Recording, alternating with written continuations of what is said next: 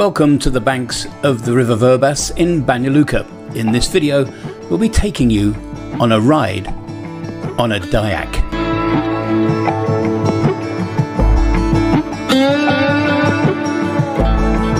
For most tourists, a visit to Venice is incomplete without a ride on one of the gondolas, and the same rule applies when visiting Banja Luka.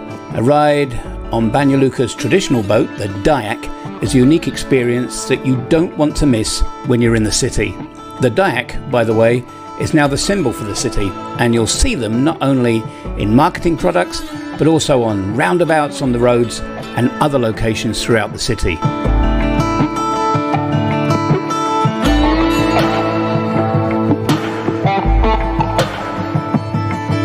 The name Dajak comes from the wooden pole, some 4 meters long, that is used to push the boat against the current of the river.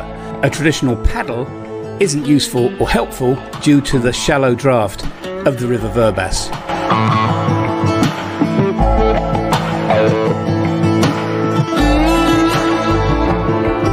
However, the river's current is notoriously fast.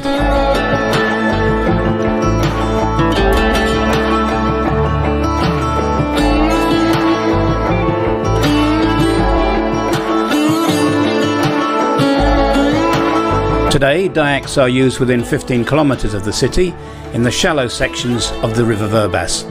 Dajaks used to be bigger than they are today and have been used for centuries to transport goods and people up and down the river. Allegedly, Banja Luka didn't have too many bridges centuries ago, so Dajaks were a means of transporting commercial material.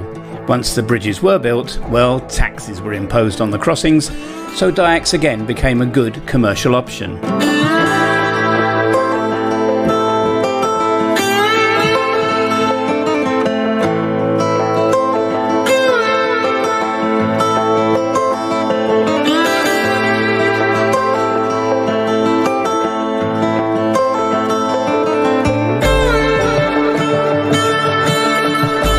In the late 1960s, Dajaks got a modern makeover, which has led to today, where they are used for both relaxation and sport.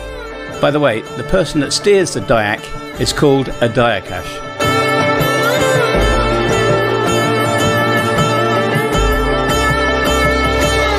The boats themselves are 7 meters long and made from pine. The most striking details are on the stern and bow of the boat, the spits, which are made from one piece of wood.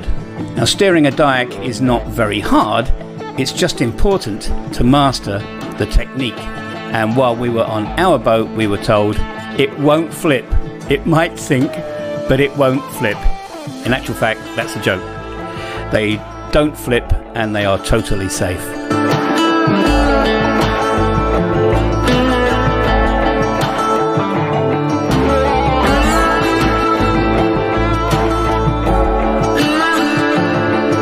Our Dajakash today is Dragon, who is not only a founder of the modern Dajak Club, but who has also spent 30 years of his life on the river.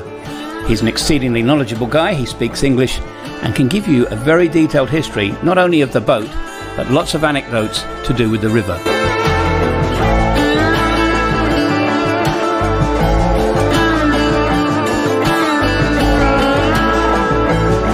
And if you're into equality, by the way, it's not uncommon to see women steering Dajaks on the River Vrbas.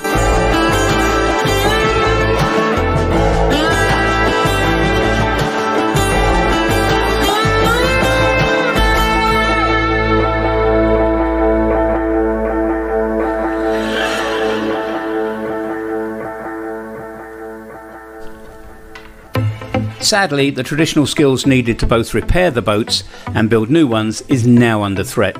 It seems that new generations are not too interested in learning the skills required.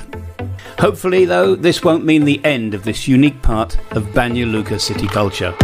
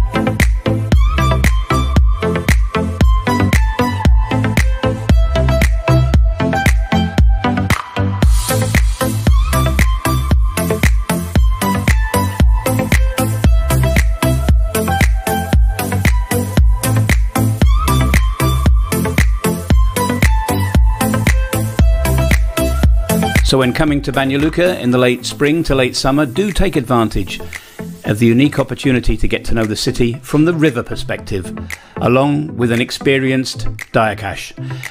You won't be disappointed. And now, let's enjoy the rest of the ride.